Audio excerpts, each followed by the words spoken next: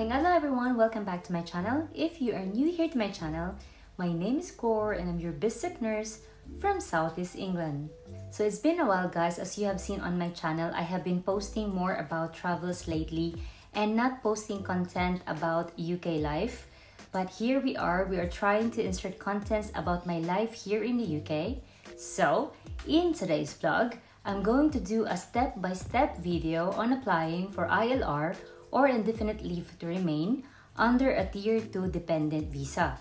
Before you proceed with your application, you have to check first if you are eligible to apply for ILR. Under a dependent of a working visa, you must live in the UK for at least 5 years with your partner. Kindly check gov.uk website for full guidance on eligibility requirements for ILR. So when can you apply? The earliest you can apply is 28 days before you reach your 5-year stay in the UK or after you have completed your 5 years period of stay, but not until your current visa expires. If you apply earlier than 28 days, your application will most likely be refused. If your visa expires before you can apply for ILR, you have to renew your leave to remain visa before you can proceed with an ILR application.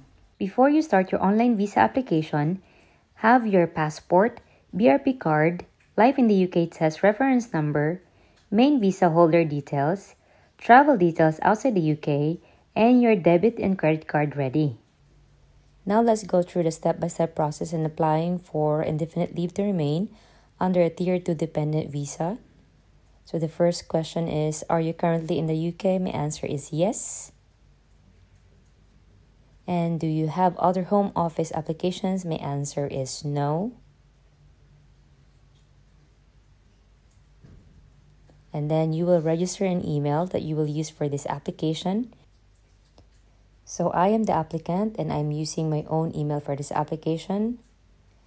I don't have any immigration advisor. And in which category are you applying for indefinite leave to remain? As I have mentioned earlier, I am under skilled worker Tier 2 dependent visa. So my relationship to the sponsor, so I am the wife, so click partner. Now you will fill in the details of your main visa holder. So this is the person you're applying to remain in the UK with. So you would need their passport and their BRP. And if you have their national insurance number and home office reference number, you can also add that one. The next step is you will provide what type of visa is your main visa holder granted for upon entering the UK. If you have the VAF or GWF number, you can provide that. But since I don't have it, I just provide what type of visa. And his visa is under skilled worker visa. Now let's move on to the details as an applicant for this ILR application. So make sure you have your passport with you. So the details you provide must be the one that is reflecting in your passport. Next is you must provide all your names. For example, if you have changed your name after marriage or have different name that you have used for professional purposes. Now you will provide the details of your other name and why have you been known by another name. And then if you have the date of your legal change of your name, then you can provide it. And you will answer if you have used your other name upon entering the UK. In the next section, you will confirm if the email you provided can be contacted for any related inquiries about your application. You will also need to provide a contact number. It's either your mobile or telephone number so that they can contact you for any further questions about your application. The next step is you will provide your most recent postal address in the UK. So the next following questions are pretty straightforward. So for example, your sex and relationship status.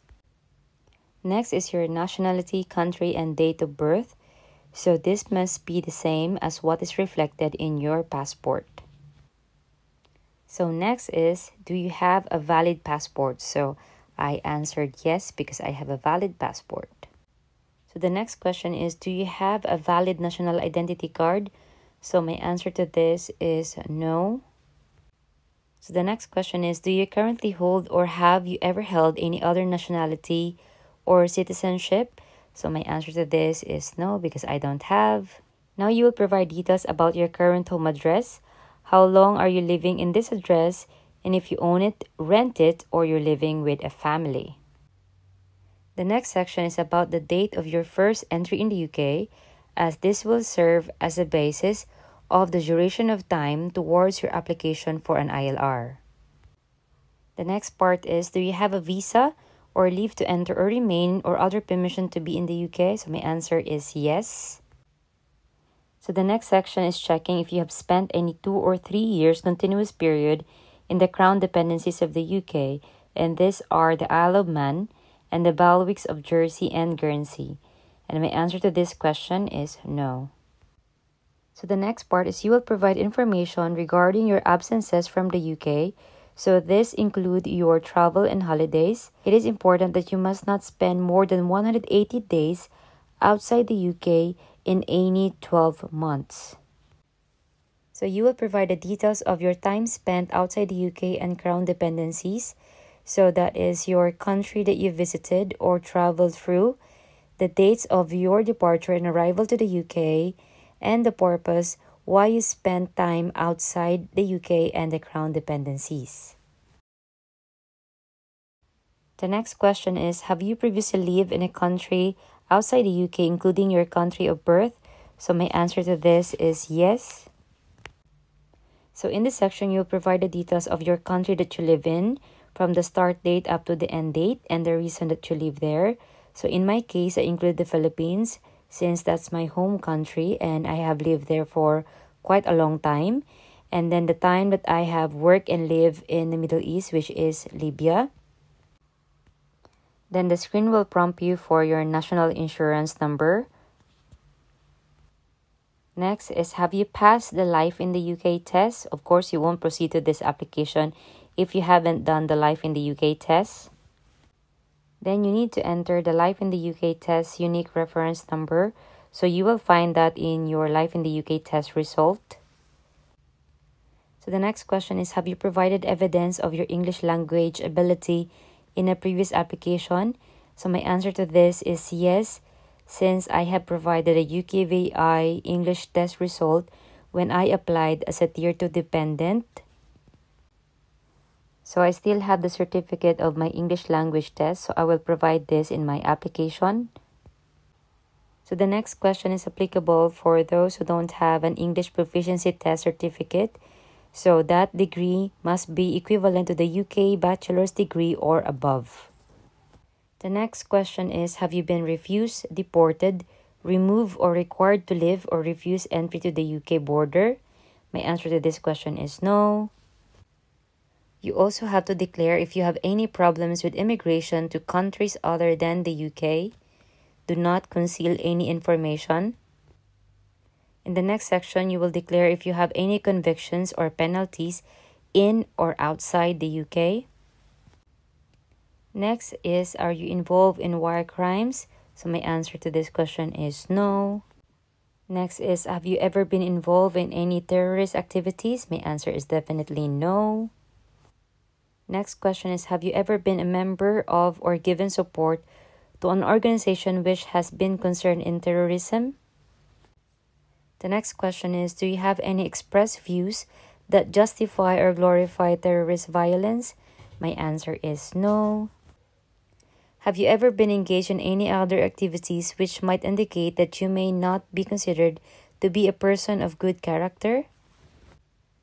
Next part is your home office reference number. So if you have the record of this, then you can provide the reference number. If not, you can click no. Next will be the details of your biometric residence permit. So I have a BRP and it is valid.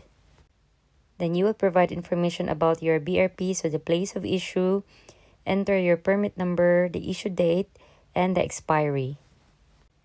You can add an additional applicant in your application as long as they are eligible to apply as an ILR. The next question is, have you received any public funds?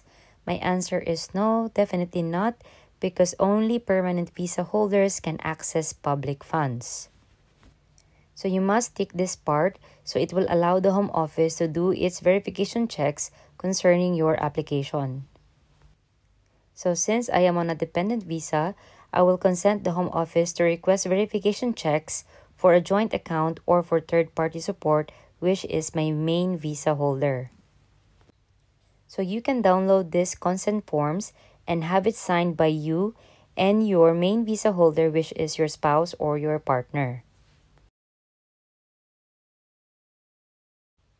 So this will be your document checklist for your ILR application.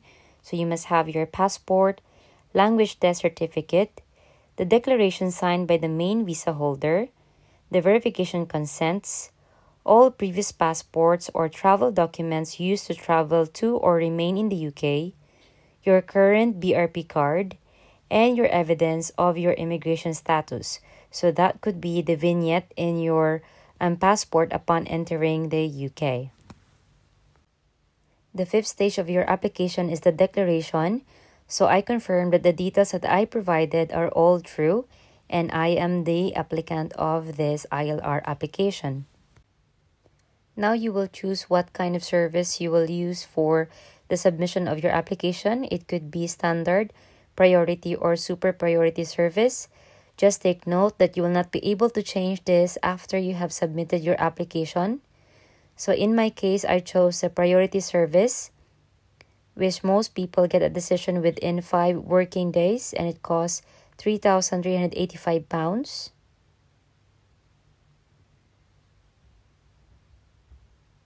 And before completing your payment, you must review all the information you provided because you will not be able to return and edit your application afterwards.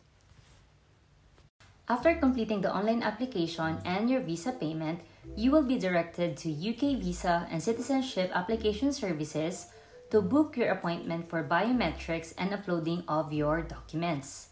Take note that the appointment may or may not incur payment.